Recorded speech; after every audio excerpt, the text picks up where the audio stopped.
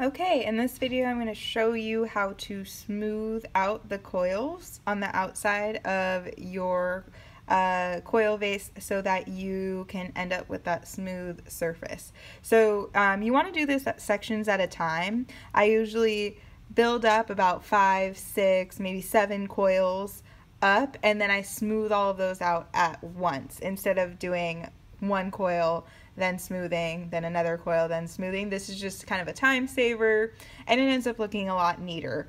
And so I have my coil vase here.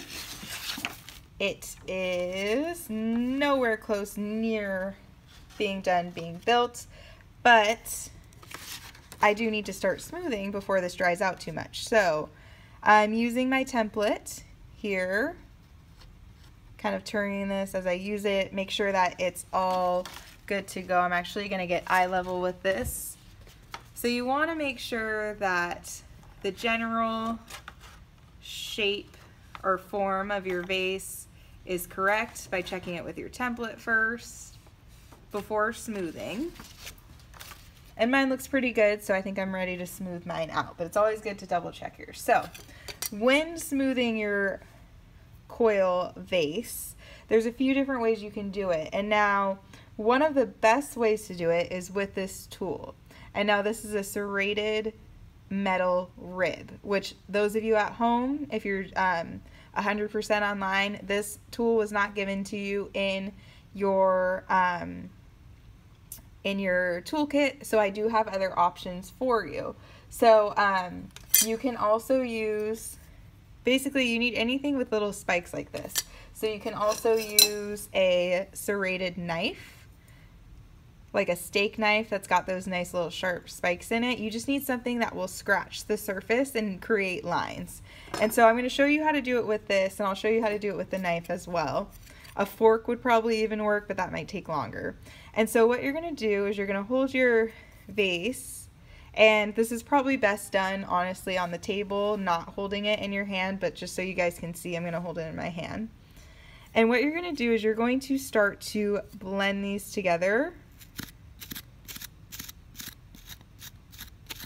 using the serrated tool. And so I'm using medium pressure, nothing crazy, to start to blend these coils into each other. And you might think this looks super messy, that does not look smooth at all. You're right, but trust me, it will end up looking smooth. So when you're doing this, you want to go up and down, side to side, all different directions.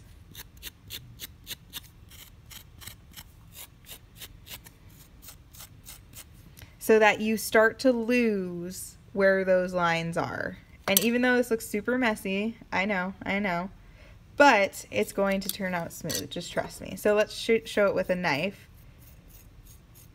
So this knife is working good. We have these edges that are being created.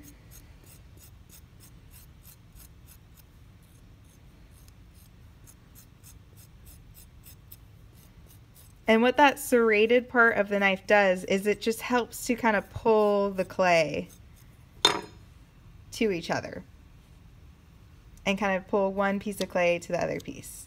Then what you can do, and all of you can do this with your regular rib tool, so let me grab that one. We have our regular metal rib tool that doesn't have the serrated edge on it. After you've got that done, then you can start to use the bottom edge to start to smooth that out.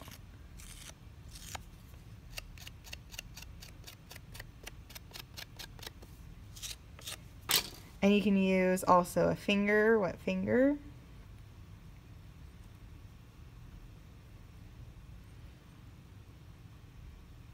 Start to smooth that over. And you're trying to get rid of all of those scratched lines that you created. And now we can see how smooth that surface is. And so if you can't get rid of all of the bumps right away, that's okay. Just focus on blending these coils into each other. You do not have to do this on the inside. The inside can stay with the coils like this, unless you are able to see into your vase. Say you have a really wide opening for your vase and you're able to see into your vase and you don't want it to have these lines in there, then you can smooth out the inside, but it is not required for you to smooth out the inside.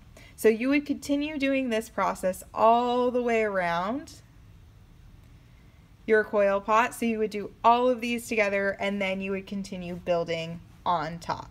So I'm going to do that now.